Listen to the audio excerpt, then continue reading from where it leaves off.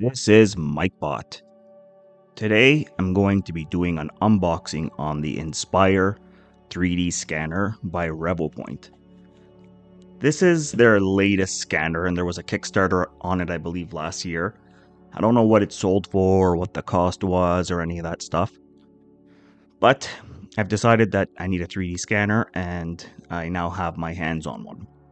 This 3D scanner is a budget scanner, meaning it's under $500, which is pretty good price for a 3D scanner considering they usually cost thousands. So the Inspire 3D scanner is a handheld scanner.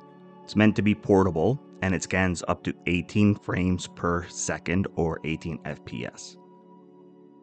It has a 0.2 millimeter accuracy, meaning you're not going to get the highest quality detail on all your objects, but you're going to get a fairly decent resolution. It is also capable of full color 3D scanning. You can use this thing with Android, iOS, Mac, Windows, and you don't need a powerhouse of a computer to run it. Just an advanced computer, we're going to say. Not a high horsepower computer, but an advanced one. You probably won't be able to do it with a basic one.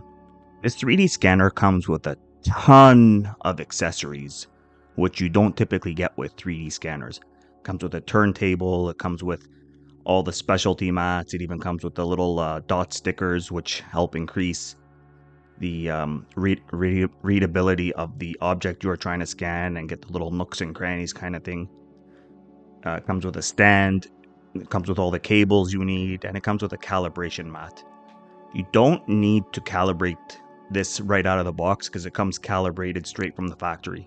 They recommend you calibrate it once a year or when the quality of the scan starts to drop significantly. One of the biggest issues with 3D scanning has been the post-processing.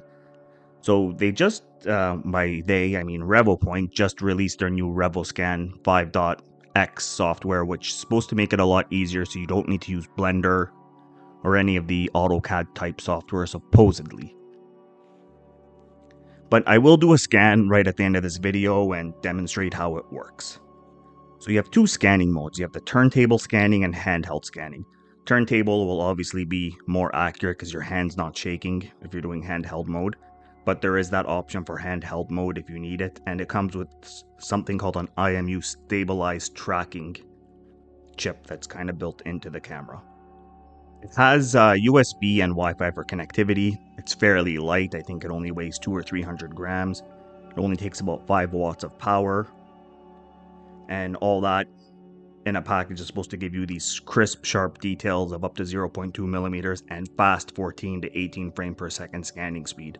The maximum capture size for models, it says 308 by 225 by 500 millimeters, but I looked into this a little further and apparently it does 2000 millimeters cubed as max scanning size, but I don't know. Are you going to scan something that size with a cheap low-end budget scanner? I don't know. But it's going to make your DIY projects a lot nicer, and if you're trying to replicate or duplicate an item that doesn't exist anymore, this is fantastic for that. It also has a flash LED built in, which is supposed to help remove shadows from your objects, essentially, especially colored ones. And with the flash, obviously, it's going to enhance the lens, which is going to give you more vivid textures and colors. The format output for this is your typical OBJ STL and a PLY, which is compatible with basically every CAD software out there. The recommended softwares are typically Fusion 360, Blender, ZBrush. I think Blender is the only one that's really free. There might be a way to get Fusion 360 free, but you have to be a student and you got to meet all these certain criteria. So as you can see in my unboxing here, it does come with a ton of stuff, including a little demo object that you can scan. I will not be scanning this demo object. I have another object I'm going to scan for the demo. I don't plan to do color scanning in this video, but I will do one in a future video, so let me know in the comments if you want to see one and I'll do one sooner than later. I might do a bust of myself.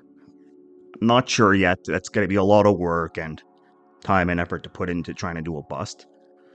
Can I do my entire full body? I don't know with a scanner this size, but theoretically you should be able to. It has a class 1 infrared light, and the working distance is 250 millimeters to 500 millimeters, so you can't be too far away. So you want to be kind of near the object when you are scanning it. They do have another model for long distance scanning, but let me just start out with this one and see what happens, try to work out a deal with them down the road in the future, see if I can get my hands on other ones to test. So like I said, they give you everything you need to get started, and I'm going to do the demo, and hopefully they're right on how easy it is now, supposedly. 3D scanning still lags behind compared to where 3D printing is at today. That's why I've always been kind of reluctant to do it. I believe you can also run this on batteries. It claims 3 AAA batteries, but I'm not sure. We'll see, I guess. So that's it for the overview. You've seen the unboxing. Make sure you hit the like button, subscribe if you haven't done so. It's greatly appreciated, and make sure you check out my Patreon. So I'm going to go ahead, get my dual shot cameras going here, and we're going to run a demo. And while I'm running the demo with my camera, I'm going to do a screen recording and show you all how it works in the process. If you have any questions or comments, make sure to leave them below.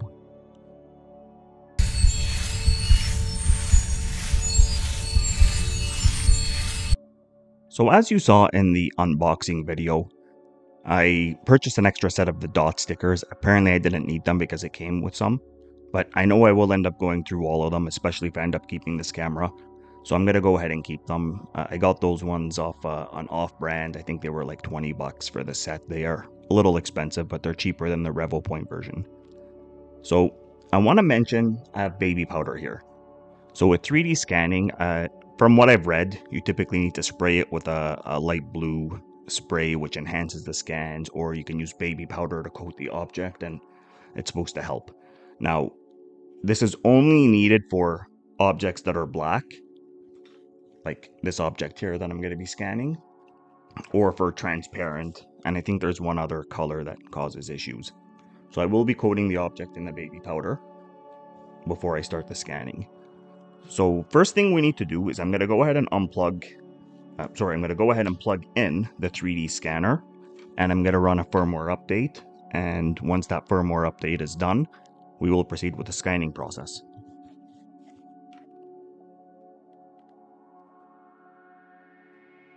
So I've just plugged the camera in, and then that's what we see. Red flashing light in the back. Now it's green because it's connected, and it's all popping up here on my laptop. And there we go. It says the scanner is connected. So now it says it needs to be recalibrated. So I guess you're going to see a calibration video. So what I'm going to do actually is I'm going to just ignore this for a sec. I do want to run a update. One more update, I will go ahead and run the calibration. So I'm just going to go ahead and click Canada here, because I'm Canadian. Confirm that.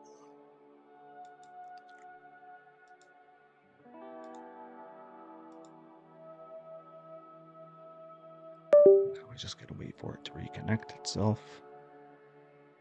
Give it a second, so unplug it. Wait for it to connect the camera again. Again, this is what we see. And now I will start the calibration process. So I'm going to follow the on-screen instructions here, and I'm going to grab the calibration pad. So it says to hold the camera vertically, as you can see me doing here. And now I'm going to click start. So I need to do one full rotation, so I'm going to do that again.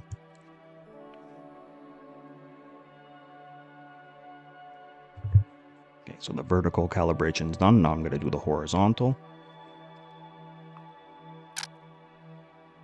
And the calibration is done. I didn't need the calibration mat after all. I probably will when I do a full-on calibration. So again, now I'm going to go back to looking for the firmware before I start any scanning. Now, it looks like the firmware is up to date, as it doesn't ask me to do a firmware update, so we'll skip that for now. So now I'm going to go ahead and click New Project. I'm going to get the camera set up and we'll start the scanning. So I'm just going to call it test for now. Go new. And here's, we can see everything. Great. So now I'm just going to set this mat up. Grab my object here. Yeah, you can't even see it, unfortunately. So I'm going to drop the mic for a sec and just coat it with baby powder and then proceed. Just find a way to orient this camera here so I can kind of properly have the object shown. I'm just going to pause the recording here. I need to clear all the baby powder off the table, move everything out of the way, and then proceed.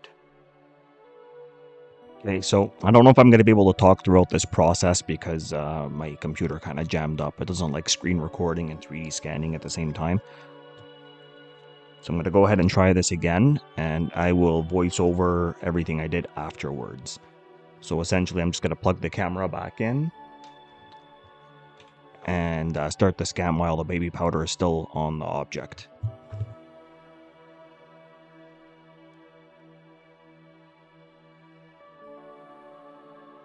Okay, so I let it do a couple rotations there, and let's just see what happened.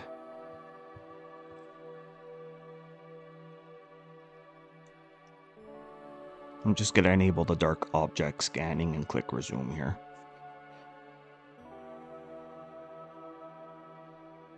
Okay, so I just messed up. I'm going to cancel and redo everything.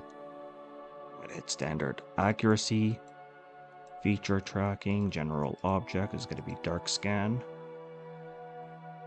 There we go, and I'm going to click start. And I'll just let it do its thing here. So I'll let it scan, I'm going to walk away, and I'll come back once I think it's done scanning. I'm just going to let it go for about 1,000 frames.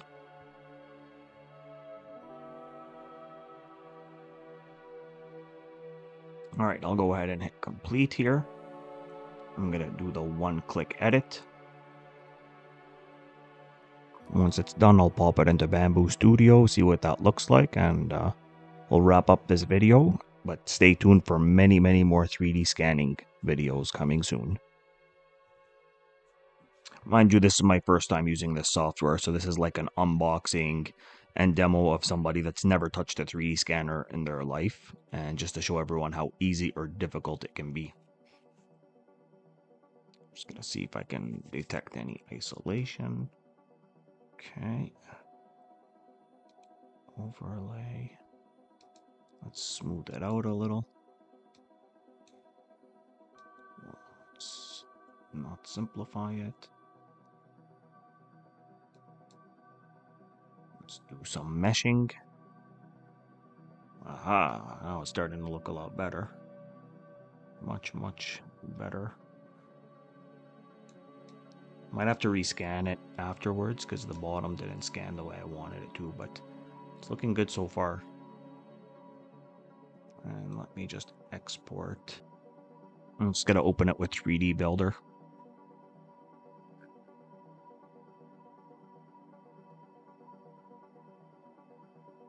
Looks actually half decent.